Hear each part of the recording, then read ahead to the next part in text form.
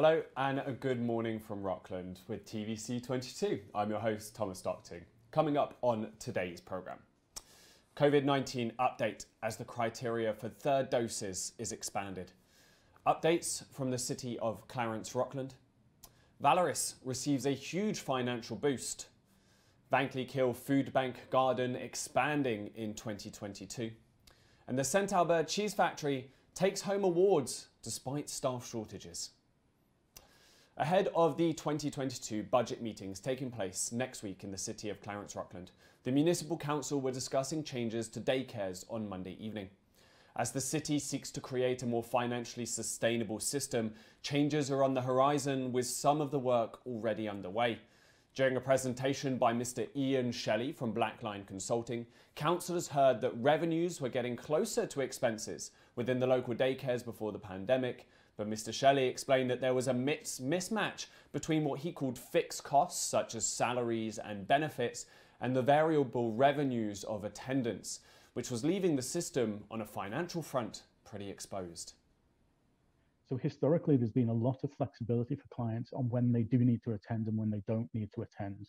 And that increases the revenue variability. And so some of that flexibility has been reduced. And as we understand it, there was an acquisition of a daycare, or an inheritance of a daycare rather, about a decade ago, who brought in with them a lot of those flexibility factors. Many of them, now that you're further on and people are more comfortable with the full operation, staff have been able to remove and reduce some of that revenue flexibility. Certainly when staff had previously done some work around comparing the pay rates to other municipalities in the region, and certainly when you look at the chart, it does appear that the staff at the city are paid at the higher end. There's pay ranges and they certainly overlap in places, but there was no other peer that was selected where the pay ranges were as high. Some overlap, but not as high. So certainly you're paying higher. Longer hours were also cited, and so the operation of daycare, I think, went from as early as 6 to as late as 6 at one point, or even longer. That's been reduced slightly so that now the operations, they're open less hours, and it's better matching the attendance of children. I think the experience would have been that through the early hours, there was few children and probably many staff there, and same with later in the day as the children started taking out of the care. This has led to, in turn, a different problem, which sort of emphasizes what we modeled really, which is that to cover a day, you need 2 full-time staff on a 7-hour shift, and that gets you 14 hours of labor, but only 11 hours of work with the kids. And so that's part of this inefficiency that we modeled into the system, that these hours that staff are putting in that are not translating into attendance effectively, which is what is paying off there. Enrollment variability is something that has been partially addressed, that there was a real flexibility offered, that you could pick the days, you could change it week by week. And that's a really hard example of where you can't even forecast what's coming more than a few weeks ahead, potentially. And with a full-time contingent of staff, you have limited ability to vary your staffing to match what's actually coming in attendance. And that's been partially addressed now. Now parents have to sign up for 5 days a week. They can't sign up for Monday, Wednesday, and Friday. They have to sign up for a whole week, but there is still flexibility week on week around that. And then matching staff to the number of children that you have somewhere in the region, I think it's 80 to 85 staff, and attendance in 2019 there was somewhere over 1,000 children. As I think many of you are probably aware, the ministry mandates a certain ratio of staff to children depending on their age. And so that's part of the planning of daycares, is thinking about how many children I have in attendance and how many staff I need to be in the room to meet the provincial ratios. And that's been something that's been done manually historically, and is a complex affair that there isn't good data for us to go back and analyze how efficient it is, but based on the financial data, it's clearly had inefficiency built into it of not really hitting those ratios. One of the things you may have seen in the report, if you had an opportunity to go through it, is we did look at the various groups and the effect on not matching the ratios. So if it was if the ratio was 1 staff member to 8, if you've got 1 child and 1 staff member, that's obviously highly inefficient. As you get to 8, the efficiency goes up, but when you get to 9, you're back down inefficient again. And this has a direct effect on revenue. So when we looked at the 3 groups, The toddler group, because of the ratios, does not come close to making a surplus and will not. There's no operational change you can necessarily make to that that's really going to bring you up to achieving a surplus. The other groups, though, vary depending on that, that matching efficiency of making sure the number of kids is hitting the ratio. And you see sort of a cyclic chart that as you hit the ratio, they often get into surplus. And as you come off that ratio, as you have more children, it slips into deficit.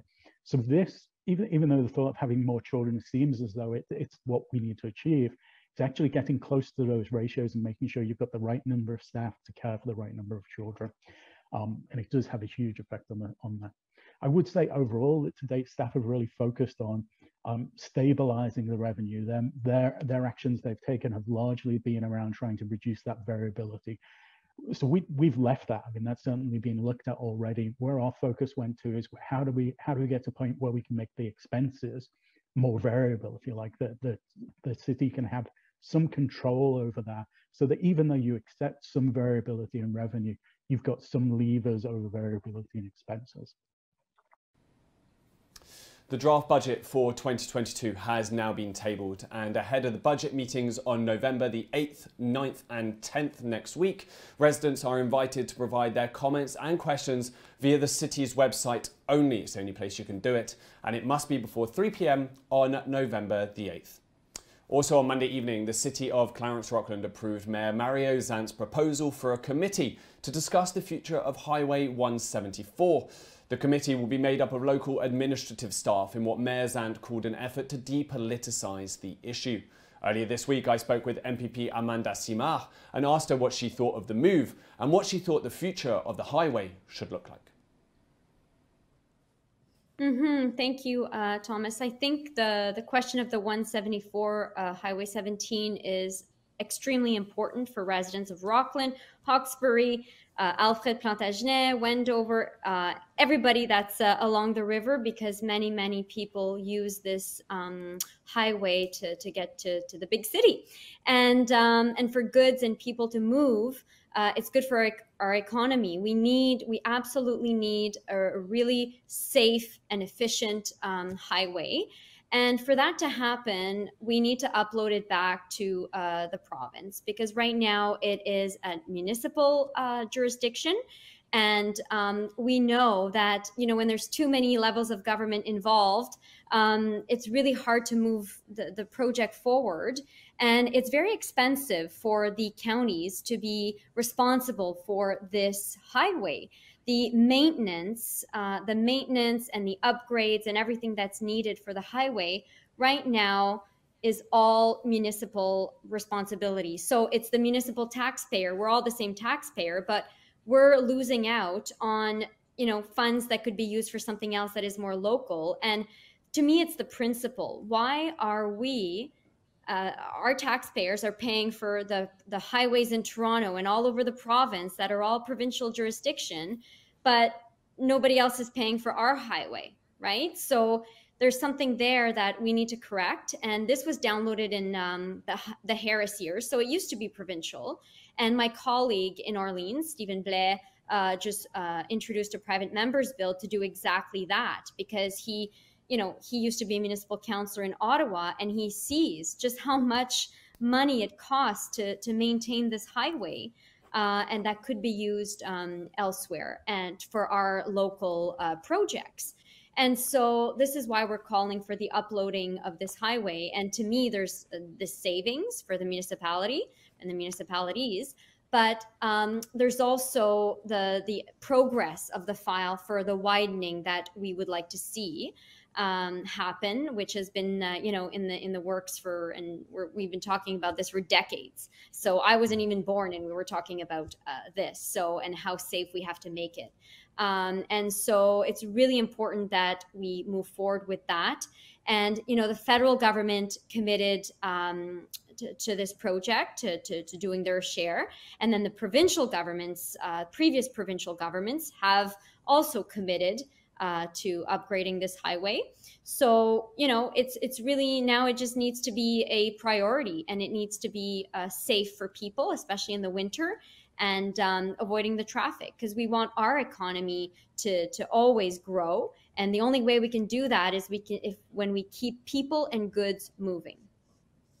As you say, it's been 40 years as a conversation that keeps coming up over and over again. Why do you think that this issue is still ongoing and there's still not been any real concrete moves forward to getting it back to the provincial level, when I think everyone is in accordance that it should be? Well, actually, the Minister of Transportation, the current Minister of Transportation, said that the provincial government would not take it back. So it's that current government's position that they don't want to have that responsibility. So I've written to the Premier to ask for the highway to be uploaded, and that they reconsider their position, considering, the importance that we have it back uploaded. And, there's 20,000 people who travel on that highway every single day that have to face the traffic, the accidents, and everything that makes the morning commute a nightmare. And Rockland is growing exponentially, and we want to continue to see that growth. It's good for everyone. And so we really need to move with this highway, and we need to make it provincial jurisdiction so that the province can take the leadership and invest the funds that are needed to make it safer. And so when we're working with, the two levels of government, and then, there's not money put aside by the municipal government, there's a few funds committed by the provincial government. It needs to be a provincial responsibility, and we take leadership on this project and we just get it done. Obviously, to get it back up to a level of government, we cannot remove politicians because it is a political matter. But what do you make of this move of creating a committee that's made up of administrative staff rather than transient politicians, whether you're in for 1 term, 2 term or 3? At the end of the day, people pop in and out. So what do you make of this move by the Mayor of Rockland to create a committee that is completely made up of essentially non-political people to find the best solution for the growth, as you mentioned, of Clarence-Rockland? I spoke with Mario Zant just last week about this, and I think we always welcome the work of independent experts, right, and the professionals. Because I was a municipal councillor before being elected. I was a municipal councillor in Russell, and I know the planners and the people that it's their expertise.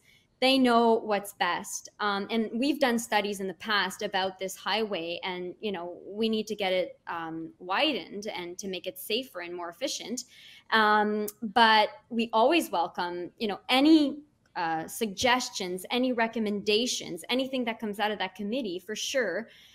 This is good information, right? And it's always a good idea to remove the politicians, as much as I want to be involved in every single part of the processes, usually, because we're so passionate. It's really important to respect and to appreciate the work of the experts. So I'm looking forward to see what comes out of that. But I think the reality, there's 20,000 people traveling on this highway every day. And, even when people say, oh, well, now we work virtually, there's less of a need. Well, in 2007, when the provincial government under Dalton McGuinty committed $40 million, there were 11,000 traveling then, and then it was an urgent matter. It was very important that we do something with the Highway 174. So there were 11,000 people then in 2007. Now there's 20,000. So even if 9,000 are working remotely now, there still is the need. So according to what the studies had shown at the time. So I think it's always worth looking at, and we always need to be up to date. So no matter what, I think before we move forward with an actual project, we will have those studies done again. I think because there's so much money involved, it's quite a few $100 million project. But, at the end of the day, we need to get moving on this project. And just finally on this topic, MPP Simard, what do you really think it will take to convince either the current government that's in now, whether they're re-elected next year or whether there's a change in government, to take this seriously? As you mentioned, they don't think, you mentioned that the Minister of Transportation doesn't feel like it is something that should be taken up to the provincial level. So what would it take from people on the ground, whether it be committees or politicians such as yourself, to really make people take a look at this and take this seriously down in Toronto? I think just looking at the facts, right? Looking at the number of people that are using this, what it looks like in the morning. And I can bet you take anybody traveling on that route in the morning, and they can explain, what they're going through. And, I've seen people talk about they're from Hawkesbury and they leave home, at the hours like 4 a.m. just to get to work in time. And so you need to look at what people are going through, how it's affecting their life. And also, if you want to have the economic argument, to keep people and goods moving and to have businesses want to come and establish themselves in the area. We already do have a lot of interest, and that's wonderful. But think of how much more we could get if we just had that fluidity, that movement, and that ease of, traveling. That would be just huge. And so governments recognize that usually, that it's good for the economy. And, we hear the Ford government all the time saying they're all for highways and getting people moving. I've seen a million ads on TV. So let's see if their actions match the words. So. MPP Simard there talking about the future of Highway 174. During that interview as well, we had an opportunity in French to discuss what MPP Simard had spoken about in the Parliament down in Toronto on the upgrading and renewing of the law of French services as well. Since then, there has been a recent development in the sense that Ms. Caroline Mulroney, Minister Caroline Mulroney for Francophone Affairs, have tabled, with the Conservative Party, have tabled their new law on French services as well. If you'd like to hear what MPP Simard had to say on the subject, you can go and find that interview, obviously, in French on our YouTube channel and on our Facebook page. Now, she was speaking of roads there. Let's look at some roads closer here. After what feels like an eternity, Industrial Street is now open to traffic once more. The area does still remain a construction zone, so drivers are asked to adhere to speed limits in place, and the entrance to the Clarence-Rockland Arena will remain closed for the time being. There is also no pedestrian access to Edward Street at the moment, as between Albert Street and County Road 17, the sidewalk is closed whilst work is undertaken to reconstruct said sidewalk. The work started on the 1st of November and is set to be completed on the 15th. Now, let's take a look at the COVID-19 situation in our region. At the time of recording, there were 6 active cases in the United Counties of Prescott-Russell, of which none, absolutely none, 0, are in the city of Clarence-Rockland. Fantastic news right there. The 7-day rolling average is now down as low as 3.3, and the vaccination rates continue to rise, with 91.3% of the EOHU population having received 1 dose and 87.5% having received both. The Eastern Ontario Health Unit also announced this week that they are expanding the eligibility criteria for the 3rd dose of the COVID-19 vaccine. So far, 3,651 third doses have been administered, and now residents who have received their 2nd dose over 6 months ago in the following categories can get their 3rd shot too. This includes Indigenous populations on or off reserve and their household members aged 18 and over, healthcare workers, designated individual caregivers in congregate settings, and individuals who receive 2 doses of the AstraZeneca vaccine or 1 dose of the Janssen one. The EOHU have stressed that although the 3rd dose is recommended, it is neither urgent nor is it mandatory. Individuals with 2 doses will still be considered fully vaccinated, but a 3rd dose is said to improve the immune response as well as help preventing infections. The Cheese Factory in Saint-Albert is not only an iconic local institution with a history dating well over 100 years at this point, but they're also an award-winning cooperative, as they have taken home 5 awards, including a 1st place in this year's British Empire Cheese Show. Despite the success, getting staff is proving to be difficult, but according to their general manager, Mr. Eric Lafontaine, this is an issue that predates the pandemic. Well, I believe that the crisis itself of labor has started before the COVID, before the pandemic, and since then it's slowed down a bit. But since that, we're almost, we're getting out of the crisis. The labor shortage getting more and more intense, and before we used to have resume when we'd have the job openings, but now it's really rare that we have some. And even though that we increased salaries over the last few years, everywhere we're doing salary increase, and now we're having a hard time finding workers. And unfortunately, that's creating that we need to short some customer or stop certain products, certain SKU, because we don't have the labor force. And the issue also is we're growing like crazy. The cheese factory is growing since the last couple of years, and it's affecting that there's a labor shortage. And even though the starting salary is at $20 in the plant at the working in production, and go and increase for up to $25 after a few months, and the people doing the job with premiums and everything, it's tough to get people. We have a hard time finding employees sending their resume. So it's a crisis that it's affecting everyone in Canada, but we feel it maybe a bit more in rural Ontario. So that's where we are right now, and we know it's going to be there for a while, and we're just hoping that we're going to find a lot of solution to solve that issue. And speaking of that, what could be some of these solutions? As you mentioned, you're part of a competitive, growing business as well. You've got openings. You're providing a competitive salary as well, which is actually higher than a lot of other sectors are even offering. So what could be some of these solutions? Because it feels like you're doing a lot already. Well, my HR team are really busy and doing a lot of good stuff of attracting people.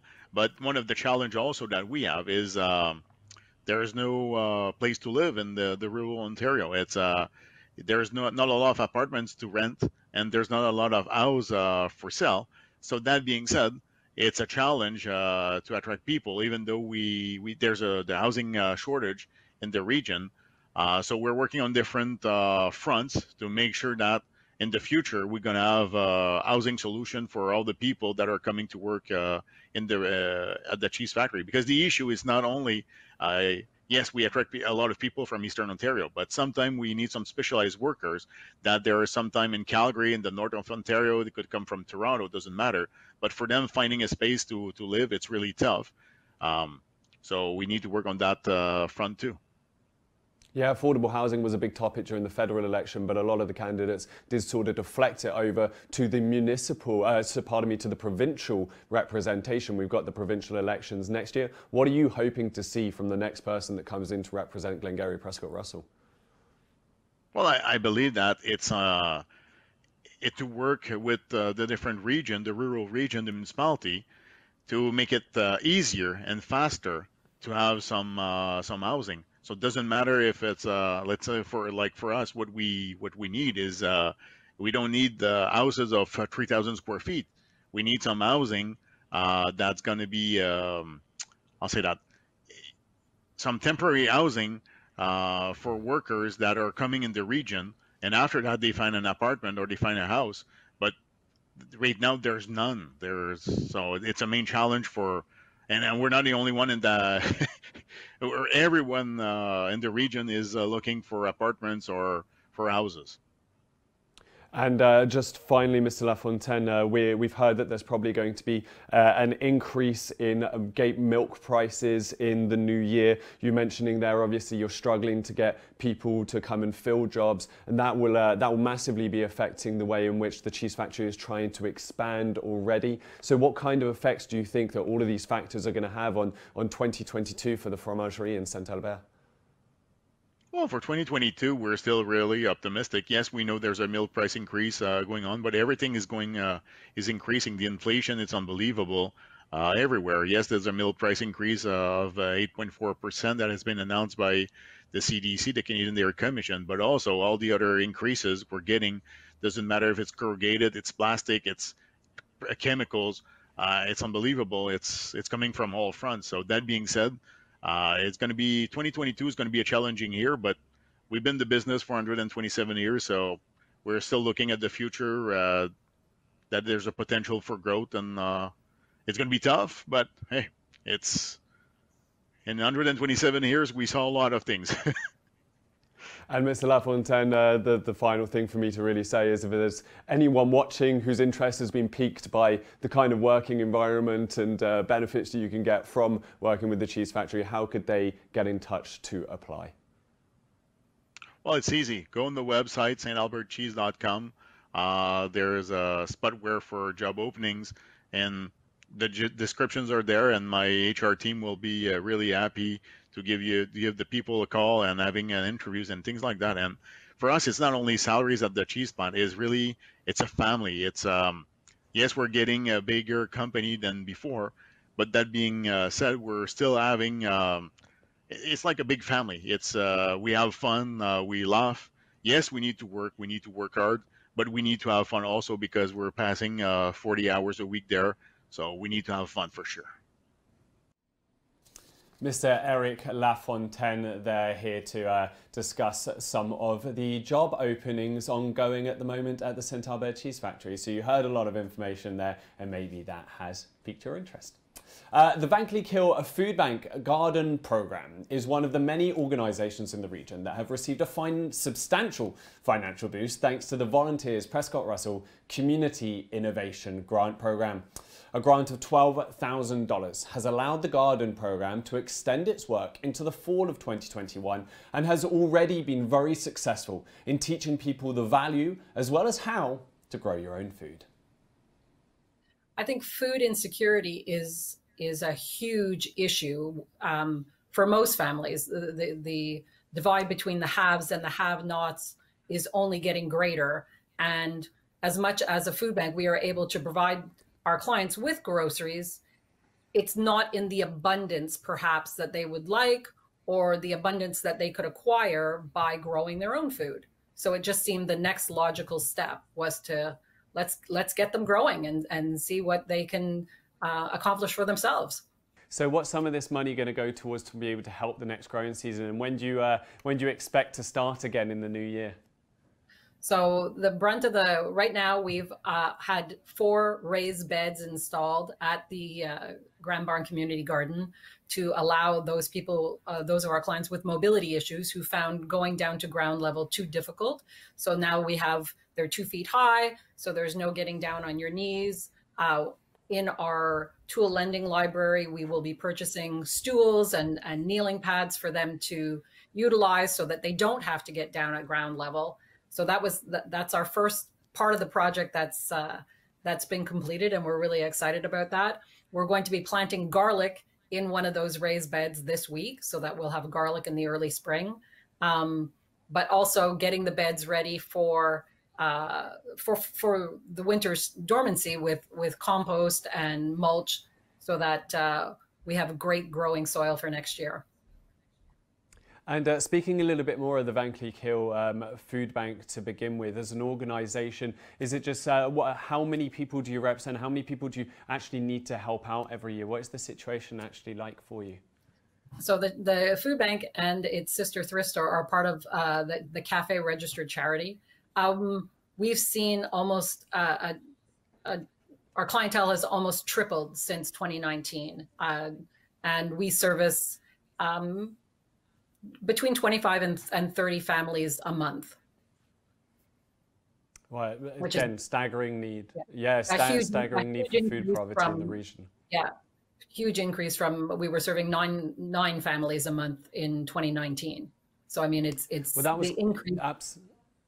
Absolutely, Sorry. That was going to be my next question, Ruth. No, it's quite all right. That was literally my next question. I was wondering how it sort of compared year on year, and how this trying year, which I feel like is this reoccurring topic in every conversation and interview I have at the moment, but we can't shy away from it. It has played such a big part on all of our lives. So how have you found in terms of the food bank element, comparing year on year when we take the pandemic into consideration, and how much do you think this program is then being able to sort of expand? Because you're outside as well, so surely even in the harder bits of the pandemic, you were still able to keep going. Absolutely, and I think that's an undervalued part of the program, is that it provides mental health benefits for our clients who are part of the at-risk population, and it allows them to socialize in a safe space. So our garden beds are all 5 to 10 feet apart, so people can work in their beds and interact with their neighbors, but never get within that 2 meters of social distancing. So I think that's a real benefit for for our clientele on top of being able to produce their own food. Yeah, you mentioned some things being added next year, such as the raised beds, especially for people maybe with mobility issues. And tell me what I'll tell you right now, like when I saw that, I thought it was fantastic. I mean, a young, sprightly man myself, but I remember having to get down on my hands and knees with my nan when I was helping her out in the garden. And it was a nightmare then for myself as well. So I guess that's one of the lessons, but I wanted to ask you as well, Jane, about some of maybe the other lessons that you learned from this pilot year and the things you hope to improve upon next year. So our other main lesson that we learned was that our clientele doesn't necessarily have the implements necessary to succeed. So some clientele had tomato stakes, others did not. So we're implementing a tool lending library with the innovation grant. We're going to install a shed, and we will have, trowels and rakes and shovels and lattice for squash and tomato cages and everything that they would need to succeed in their gardening attempts. As well, part of our funding is to have a workshop, and we're going to just talk about the basics of gardening. We had one client who did not realize that bean plants will produce all season. So she harvested her first harvest of beans and then yanked out the plant, not realizing it would continue to propagate. So it's just, 2021 was a learning curve, and now we're getting ready to get this thing rolling in 2022. Yeah, it's fantastic. Not only is it a great activity, as you say, with mental health and social benefits, it helps out on the food bank side of things because you're producing food. It gives a better understanding and value of food as well. But the educational tool as well, as you say, can't be undermined in the slightest. You spoke a little bit earlier about some of the beds that were kind of donated as you purchased one was given to you. I mean, I wanted to ask, how important is the Foodland Vankleek Hill, like the partnership you have, as well as the other local partnerships that help support the Foodland? How important are they to you? Start with Foodland Vankleek Hill has been an invaluable partner for the food bank, whether it's donating seeds to our food bank garden, or just they have an endless fundraiser of brown bags that people can purchase on site that have goods, non-perishable goods in them that the food bank uses on a regular basis. But they have been an invaluable partner in providing us with seeds. We just received a huge donation of seeds for 2022. Food Activated donated, hundreds of seedlings, tomatoes and peppers and leeks and all cabbage and endless seedlings for our clients. The Champlain Library, again, was amazing in donating lettuce and cucumbers and radish seeds. We were overwhelmed by the community support for this endeavor. And we speak then, obviously, the main reason why we come to speak today as well is that Community Innovation Grant Program and that $12,000. How important has that been as well, that financial support from a county organisation, essentially trying to highlight businesses and organisations such as yourself doing such great work? That is, we were thrilled when we received that we had received notification that we had received the grant. We would have continued into 2022 on a much smaller scale, definitely without the raised beds for the accessibility for our clients. But this it's like a dream come true. Not only do we get to have accessible beds for our clients, we get to provide them with the necessary tools to succeed, and we are able to expand the number of beds that we can offer to our clients next year. So it really is the best of all worlds for us to receive this grant. Well, fantastic, Jen. I can tell you, I'll have to be popping down once the. I'm not going to lie. You might be planting the garlic. I'm not going to come see it until the snow is gone. But I would love to pop down and see the garden and the program you've got going on in the new year as well. And Jane, I think just before we go, I'd just like to give you the platform here. Sort of, if people are in need, if people want to get in touch, what's the best way they can get in touch with you? We're on all social media, Facebook and Instagram through @Vankleek Hill Food Bank, or they're welcome to give us a call the old-fashioned way at 613-678-8119. Fantastic, Jane Pan. Thank you so much for speaking with us today and for sharing a little insight there about the program you've got going on. And as I mentioned, I would love to come see you guys in the new year. And in the meantime, what I'm going to be doing is going home and making some leek and potato soup, because I think the weather calls for it, and you got me nice and hungry talking about those leeks then. Thank you, Jane. Thanks so much. Great conversation there with Jane Panty, and they have a fantastic group and a fantastic project ongoing at the Van Cleek Hill Food Bank. So if you get an opportunity to check it out, donate, help out, whether it's in Van Cleek Hill or obviously here, we will be obviously speaking to Nicole Golan, our local food bank here soon as well, as they do some fantastic and much needed work as we approach the festive period. Now, over $200,000, a life-changing amount, has been raised for Valoris Prescott Russell in 2021 thanks to the Catch the Ace lottery that's organised by the Kin Club of Russell. Earlier this week, I had the chance to speak to Mr. Doug Anthony of the Kin Club and Ms. Carol Granata, Valoris's Communities That Care coordinator, about why Valoris was chosen and how this enormous amount of money will be put to use. Catch the Ace is a progressive lottery. We start with the 52 cards of a playing deck, mix them up really well, put them in envelopes, seal them, mix the envelopes up again, number them 1 to 52. So each week we sell tickets. Tickets are sold either online, you can go to our website www.kinclubofrussell.ca, or you can buy them in a number of retail stores. Every week we do a draw, a physical draw where we draw one winner, and that winner wins 20% of what we sold for that week. So like I advised earlier, the last week, the weekly winner won $51,000 just for that weekly win, not including the jackpot. Each week as well, that one winner gets to open one envelope, and that envelope only belongs to him or her, not everybody else. A lot of people are confused on that. They open the envelope. If the ace of spades in it, then they win the jackpot. The jackpot goes up 30% of what we sell each week, so it goes up fairly quickly. The other half, the other 50%, so the 1.1 million that we had left, after expenses, goes directly to the charities. And we don't keep a cent, we don't take any admin fee, we just give 100% back to the community, and we gave almost $972,000 back to our 6 charities. Fantastic. And yeah, how did you decide to pick Valoris as one of those charities? I mean, like we all I was lucky they did locally, but yeah, what was the decision process? We knew Carol from before, and it's funny because when we first started Catch the Ace, we were begging people to come on board, and we asked them to come out. We had sessions, nobody showed up. But in this case, we had a number of applications, and one of them was Valoris. And we looked at it, and the more we looked into Valoris, the more we fell in love with it. I'm a past RCMP officer, so I know the value of what these organizations do for the community, do for families, and do for children.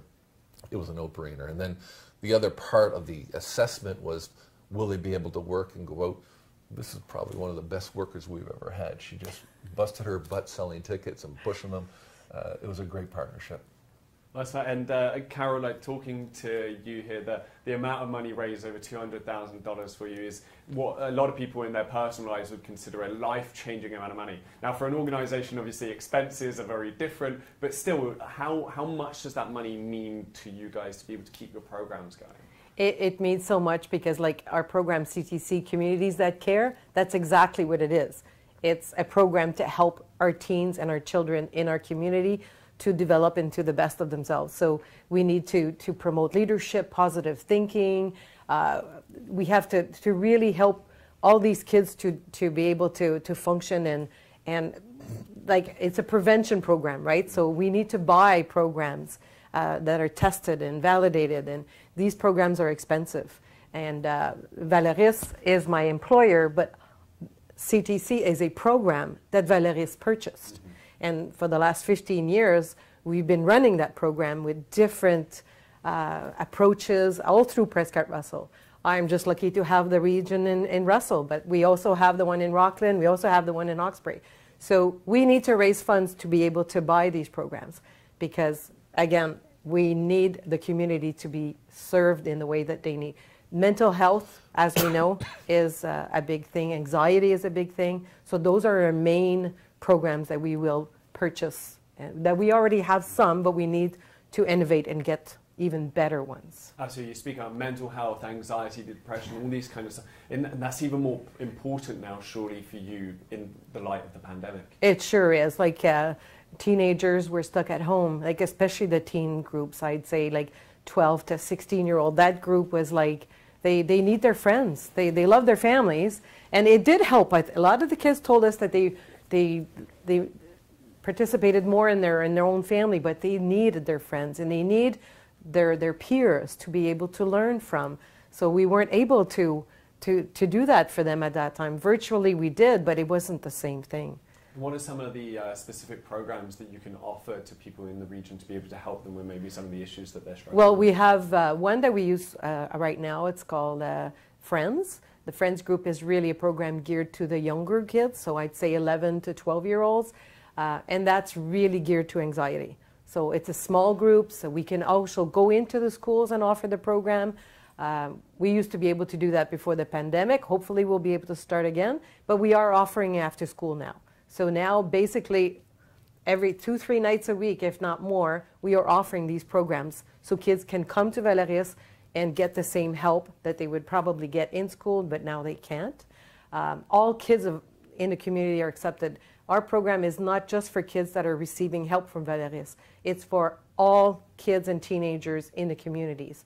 They don't need to necessarily need help anywhere else. It's for everyone. Yeah, and Doug, obviously Valeris, the work that they're doing there, as Carol just explained really comprehensively, is so important. But they're one of many charities and organisations that the King Club do help out as well. So can you tell us a little bit about the mission statement, the reason behind why the King Club want to get so involved like that in the community? Thank you. Our mission statement is serving the community's greatest need. And that entails what is best for the community, not what's best for us, not what's best for it's what's best for the entire community. And it makes it really easy to give back to such worthwhile entities such as Valeris Foundation. And when we pick our charities, we're very careful how we do it, that they represent what the community needs and how is it going to improve.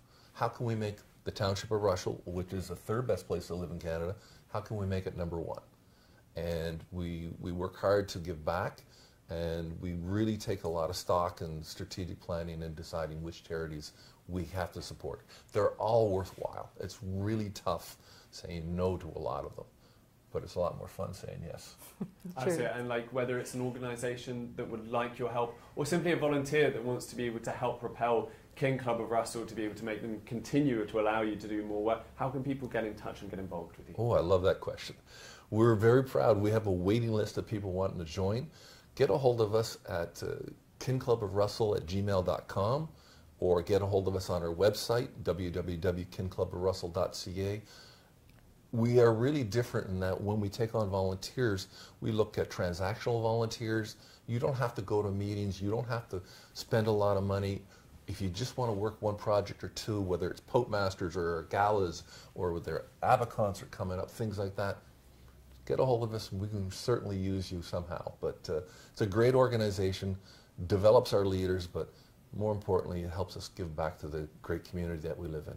Fantastic. And we touch on volunteers there, obviously, because it has been such a hard time for people to implicate themselves over the last 18 months. But hopefully people are getting more involved. So right back to you there, Carol, how can people get involved with helping support Valeris' Foundation, but also people who might need your support as well? How can they reach out? Exactly. The easiest way, obviously, they can go look at our website, Valeris of Prescott Russell, but the 1-800 number, so 1-800-675-6168, that number is, they can call any time of the day. It's obviously during work hours, but we do have a system too that if there's an emergency, they're answering 24/7. That's the best way, and then they can be redirected at the areas that they need or want to discuss more. There is some great work occurring in the community in Prescott Russell, isn't there? Well, that's it for your news roundup this week. As ever, if there's a story within the community that you think needs some more light shined on it, then you can reach out to us. You can get in touch by calling the station at the number that's about to appear below, or you can email me at nouvelle with an S at tvc22.ca. And remember, next Thursday is Remembrance Day. There will be a small event organised in Clarence-Rockland as usual at the Cenotaph. Nothing big, a little bit similar to what it was last year, as we're still trying to adhere to some of the COVID restrictions going on, but members of the public are invited to come and witness it from the sidewalk. And as well, it's the centenary of the poppy campaign in Canada as well. So if you want to make sure you go get yourself your poppy, you can contact the local Legion, just speak to Don Ferreira, and I'm sure they'll be able to get one for you. And for now, it's good morning from me. It's of course good morning from the team, and we'll see you next weekend. Goodbye.